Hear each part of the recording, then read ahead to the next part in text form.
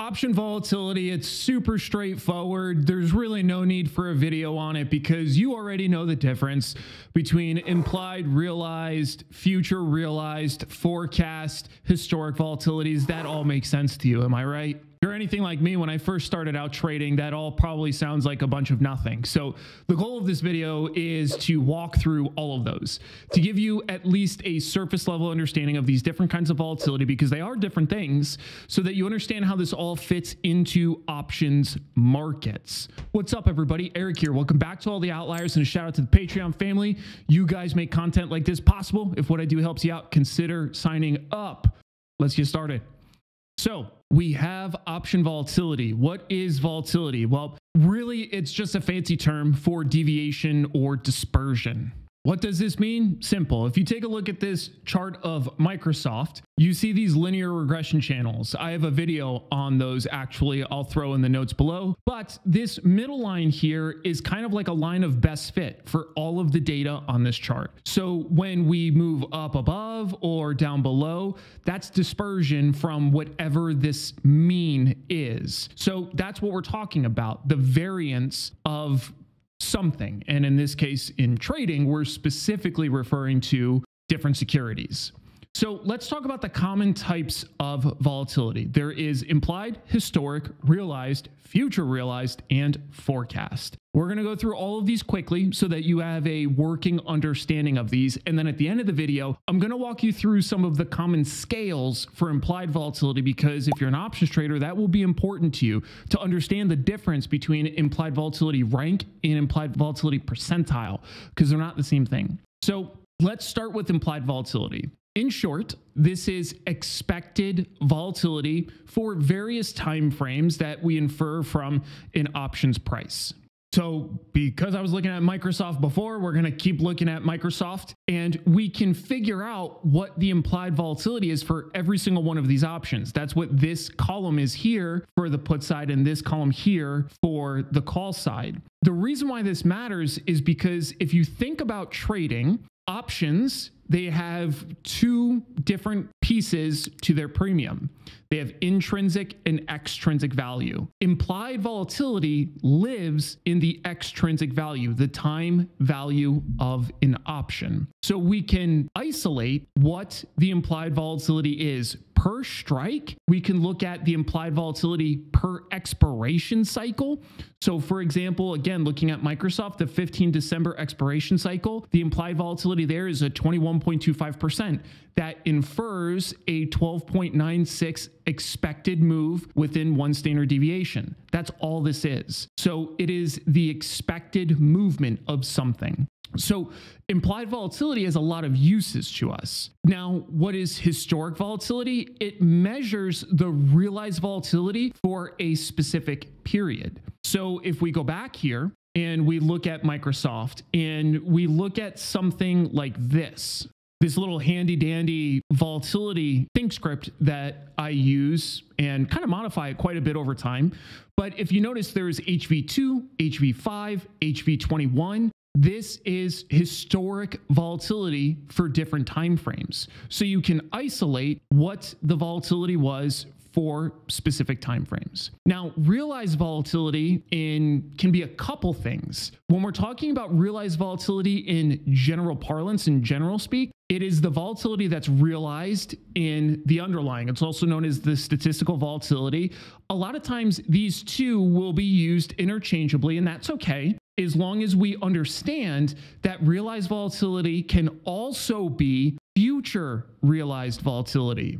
What the hell is that? What? Well, this is the realized prediction of future vol. And this is different than forecast volatility, which is the prediction of future volatility. So think of it this way. We can forecast volatility. If you have an implied volatility surface and you're a sophisticated trader, you create your own assessment of volatility. You've just forecasted volatility.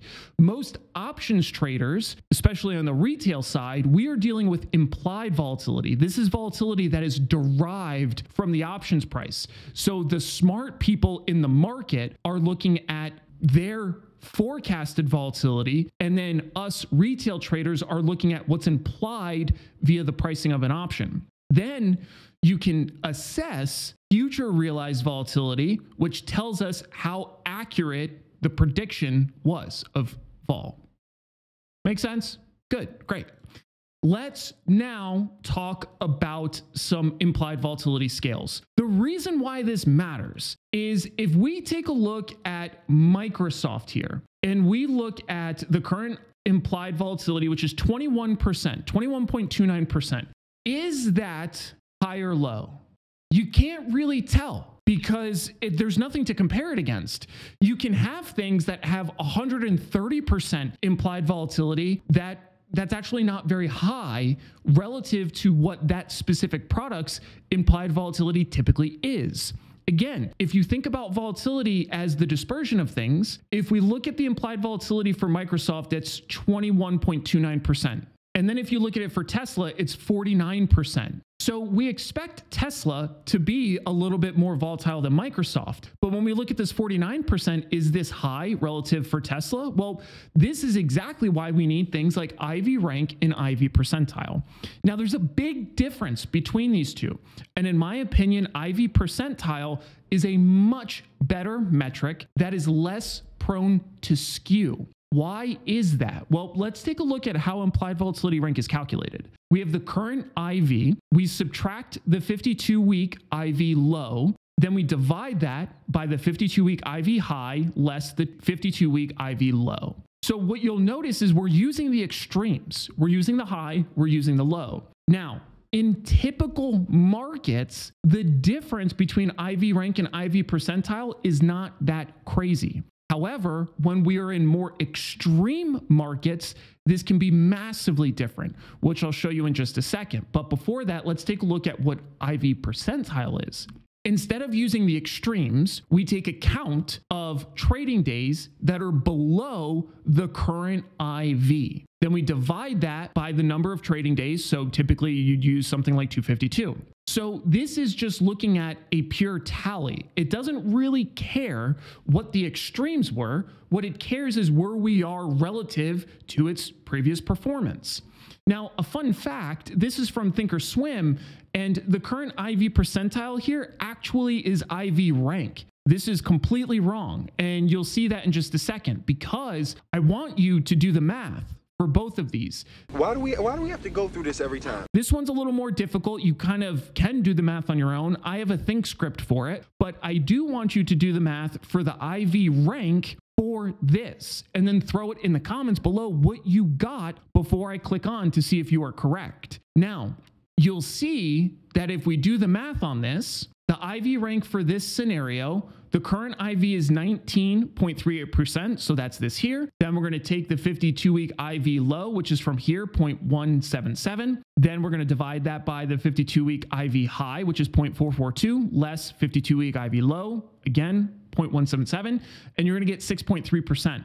Notice that this happens to be the same in this scenario. So what am I referring to then when we're talking about them being quite different? Simple. In this example, the IV percentile currently for this product, which was Apple, is 5%. So if this is actually IV percentile, this should be 5%, not 6%. But this is actually IV rank.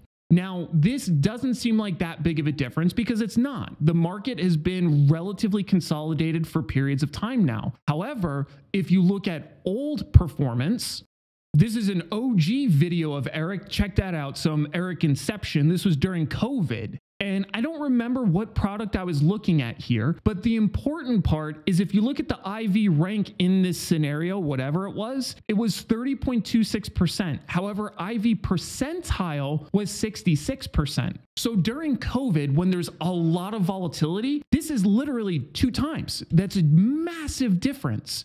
When we're looking at things now, it's not that big of a difference because things are relatively low. So you're not going to see that big of a skew, but it's important for you to know that IV rank is much more skew prone than IV percentile. You are going to get a better assessment of IV's performance against itself in an individual product via percentile versus IV rank.